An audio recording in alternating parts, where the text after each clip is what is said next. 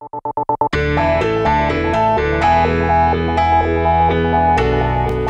that's a great question. Everybody wants to know what's normal. Now, I'm 65 years old, okay? I mean, I'm near death. And I'd have to tell you, we've slowed down to 5, 6 times a week. So as you get older, you really do slow down. But seriously, the statisticians who keep track of such great things tell us that the average couple gets together about twice a week. Now, if you're a once-a-week person or a once every 2 weeks person, who cares? You know, every couple deserves to be different.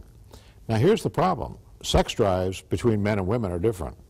A woman will think about sex once in a while, usually when her husband brings it up. A man will think about sex 33 more times in a given day. I shared that with my wife one day. You know what she said? She said, "That's sick!"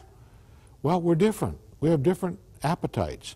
And you can get creative. You read any Leman books, I'll show you where you can get real creative. And Mr. Happy is going to feel happy, and wifey doesn't always have to be totally exhausted to please her husband.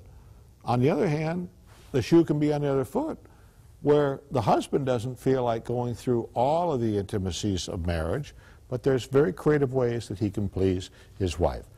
The goal is not to force things, but simply to love each other and find new ways of expressing that love.